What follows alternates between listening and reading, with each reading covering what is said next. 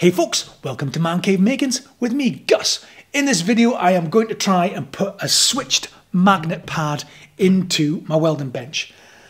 I've needed to do it for a while, to be fair, because I'm sick and tired of the angry end of this getting away from me and parts shooting off across my workshop and embedding themselves indoors and things like that. So I was in my office. Now I have to use one of these security pads to get in and out, which de-energizes a door maglock. Now, door maglocks I don't have any experience with, but I did a little research on the old Google and I found this one on eBay for 15 quid, brand new to my door, 750 kilograms of holding force, and I thought, you know what, that with maybe a little plate underslung to my bench with a switch and a power supply, I might be able to get myself a magnetized holdy down third handy thing in my bench. That would be a very, very useful tool. That's what this video is all about. Hope you can join me along the way. Let's get in it.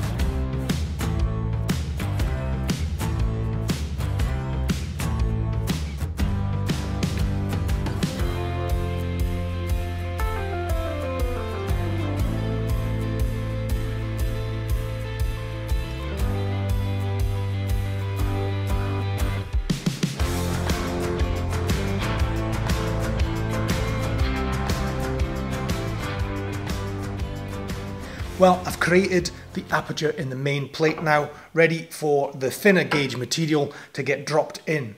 I've created a sort of quite a steep angle bevel onto the edge of here, and the reason for doing that is when this plate gets dropped in, I'm just going to use these magnets just to square things up, and then it creates that small line ready for my welding rod just to get dripped into there. And I'm going to have to try and do a linked bead kind of welding process.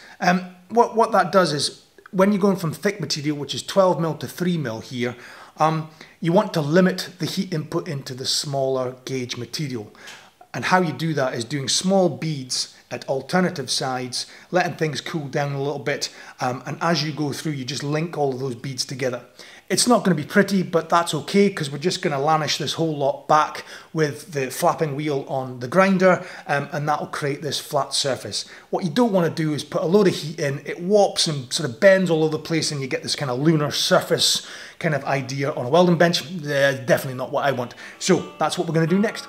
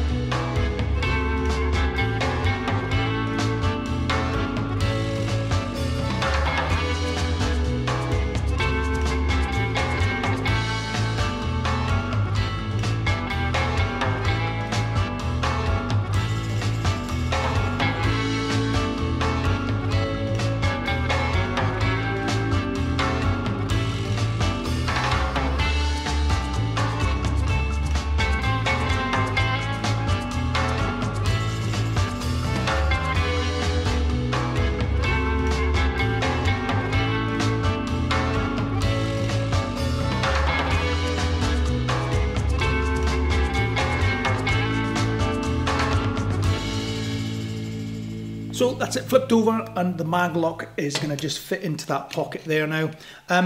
It's a little bit thin, and I want to make sure that if I bash anything on the top of this, it doesn't kind of bow or anything like that. So I'm going to use some little bits of angle iron here. Just going to lay those in, stitch weld them in. I need to raise that up, so I'm going to put a little tab in there and weld that, just to give me a bolt hole to go through and to skew the mag lock to these brackets effectively.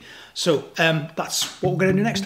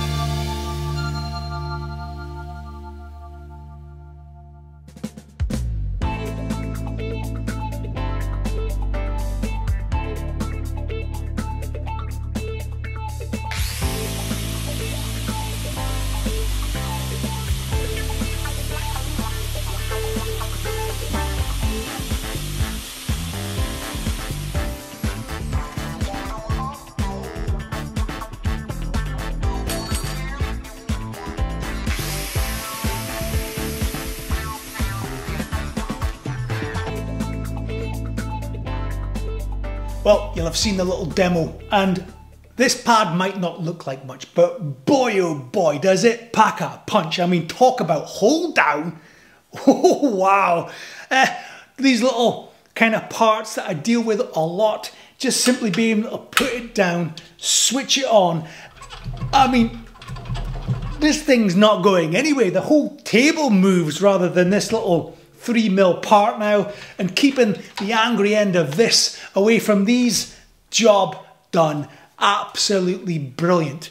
What it has done though is kind of kicked off so many more ideas about what I could use this little mag insert for. You know, taking that concept of being able to just move a base around, maybe with an articulated arm or something, switching it back on and having that totally solid and square. Oh, just so many ideas. Maybe it's kicked off an idea in your head. Drop me a comment, let me know what you're up to. If you're new here, maybe consider subscribing, or give me a little thumbs up. That would be amazing. And if you are an old man cave stalwart, well, I really do appreciate your continued support. It means the absolute world to me. Well, that's enough from me. And as always, well, I hope to catch you again.